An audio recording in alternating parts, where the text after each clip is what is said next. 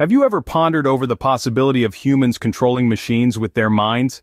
It might sound like a sci-fi fantasy, but the technology known as brain-computer interfaces, or BCIs, is turning this into a reality.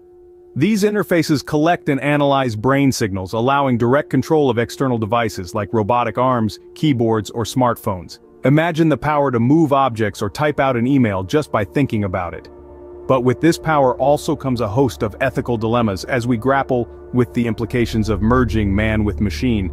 In this rapidly evolving field, we're seeing a fascinating race between East and West. On one hand, we have the United States, where startups like Elon Musk's Neuralink are working tirelessly to commercialize the technology. On the other hand, we have China, a nation fast catching up with its focus on both invasive and non-invasive BCIs. As we delve deeper into the realm of BCIs, we find ourselves in the midst of a technological revolution with China at the forefront. China is making strides in the development of brain-computer interface technology, pushing the boundaries of what we thought was possible. The recent unveiling of a homegrown brain-computer interface, or BCI, by a Chinese company at a tech forum in Beijing is a testament to this progress. This interface, developed in collaboration with the Chinese Institute for Brain Research, demonstrated a monkey's ability to control a robotic arm merely with its thoughts. In the demonstration, the monkey, with its hands restrained, used the interface to move a robotic arm and grasp a strawberry. The system involves soft electrode filaments implanted in the monkey's brain, a technology that not only highlights China's advancements, but also its ability to innovate in this field. For context, brain-computer interfaces collect and analyze brain signals to allow direct control of an external device. In this instance, the monkey's brain signals were used to control a robotic arm.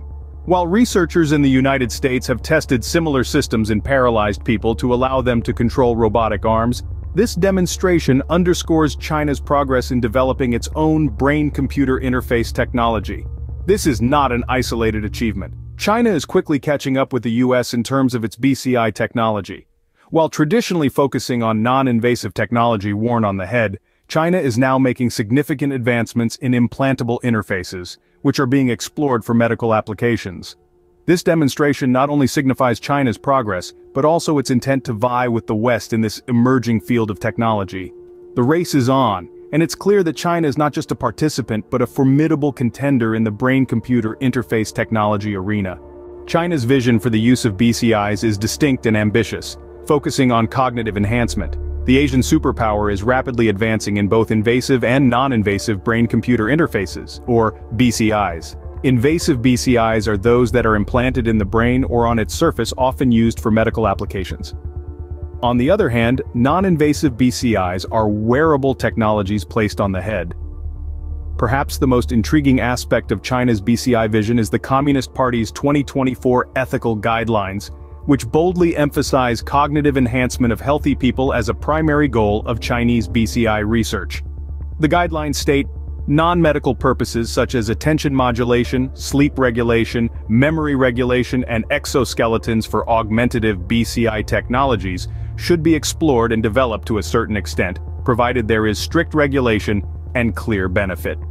This commitment to cognitive enhancement could unlock new levels of human potential, transforming how we learn, work, and interact with the world around us. However, it's important to note that the guidelines also stress the importance of maintaining human autonomy and self-awareness, cautioning against the replacement or weakening of human decision-making capabilities. A key part of China's BCI strategy is the development and application of wearable BCIs, also known as electroencephalography or EEG devices.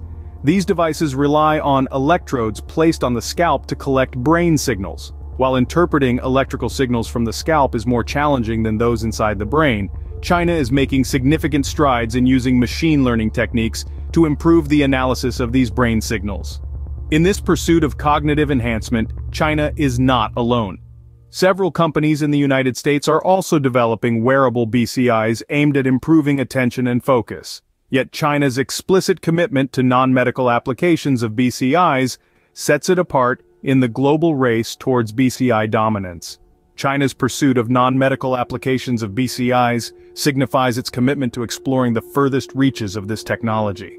As China surges ahead in the field of BCIs, it is not alone in the race. The United States is also a formidable competitor with a host of startups aiming to commercialize brain-computer interface technology. Among them is Neuralink, spearheaded by tech mogul Elon Musk. Neuralink's vision involves creating implantable brain-machine interfaces that allow humans to seamlessly interact with technology. Despite the shared goal of advancing BCI technology, the strategies of the US and China diverge significantly. While China is focusing on non-invasive BCIs for cognitive enhancement of the general population, the US primarily explores the medical applications of invasive BCIs. This approach allows paralyzed individuals to regain control over their environment, offering them a chance at a more independent life. Yet, the idea of cognitive enhancement is not entirely absent from the American tech scene. Companies like Emotive out of San Francisco and Neurable in Boston are developing wearable BCIs with an aim to improve cognitive abilities, such as attention and focus.